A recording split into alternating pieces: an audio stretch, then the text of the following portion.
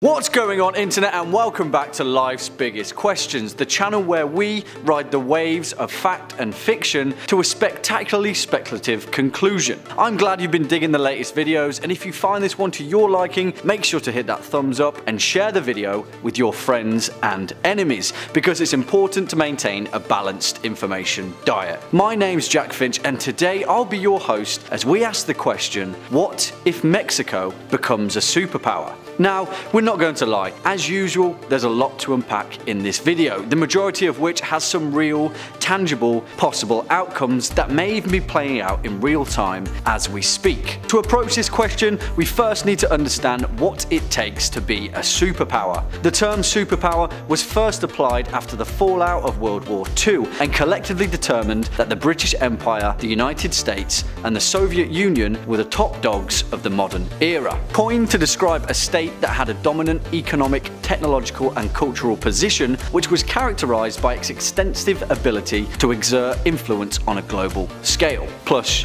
a huge military. Essentially, it's a Civ 5 win condition. Please don't nuke me Gandhi. After 1956 and the Suez Canal crisis, old Blighty had pretty much lost its superpowers and faded quicker than Alan Quatermain's will to live. Again, after the Cold War and everything that came with that, the Soviet Union dissolved, and in 1991, the United States of America remained as the only nation that could maintain the mantle of superpower.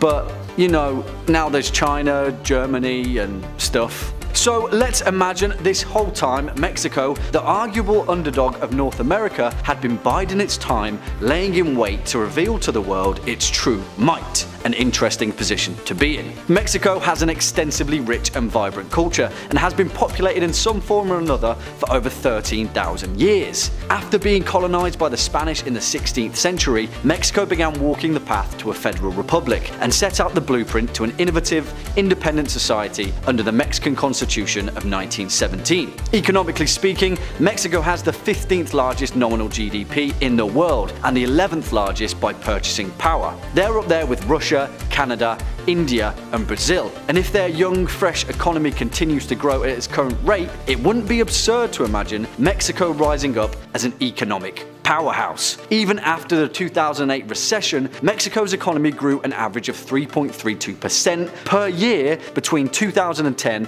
and 2014. Mexico's economic success is mainly down to one thing: oil, and they're the 7th biggest producer in the world. In 2009, a petroleum consultancy giant estimated that a particular field in Mexico had an estimated 139 billion barrels of oil in place. That's huge, and if Mexico could tap into that potential, then we'd quickly see them rise up the ranks of the GDP. And with a rise in domestic economic dominance comes the potential for trade. NAFTA, the North American Free Trade Agreement. Mexico constitutes 80% of its exports to the USA, which makes up about a quarter of Mexico's economy. Most of this is made up with automotive manufacturing, and the US has recently shifted its imports away from China and towards their southern neighbors. Things are looking pretty cushy for Mexico. There's one major problem though, and that's the world's perception of Mexico and the image of the country being riddled with drug dealers and criminals. But that's kind of like viewing the US during the 1920s in Chicago or Atlantic City, and there's a bunch of Al Capones and Nucky Johnsons running around amok. Every country has a severe issue with crime, and unless I'm mistaken,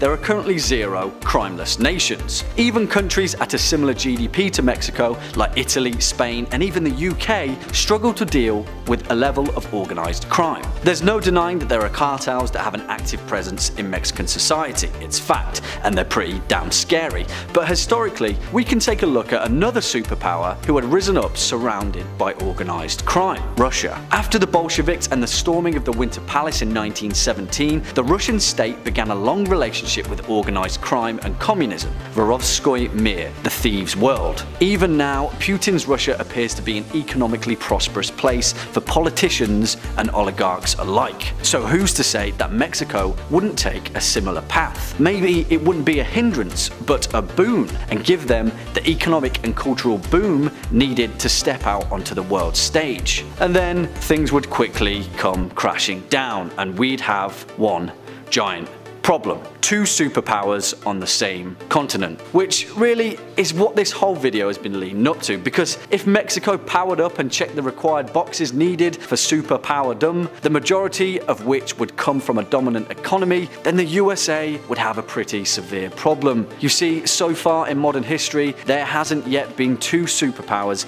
that have existed on the same continent. I mean, technically Britain and Russia brushed shoulders briefly, but that was short-lived, and the majority of the modern era saw America and Russia at opposite ends of the seesaw. It played out in real time through the Cold War, with spies, espionage, missile crises, and posturing on either ends of the planet. There was an entire other continent between the two, you know, minus Alaska. But when you bring it right next door, there'd be imminent war. That's if it even got to that point, without the US engineering some kind of trade war, kind of like what we're seeing with Trump's dangerous game with China at the moment. More than likely without some kind of diplomatic union, which, let's face it, is pretty unlikely with the US. We'd see a conflict that would likely result in World War III. Who knows, maybe Mexico would win and we'd see the green, red and white flag rolling across the Americas. Or, even better, they just skip the war entirely, establish a kick-ass space program, and we can finally colonize our solar system together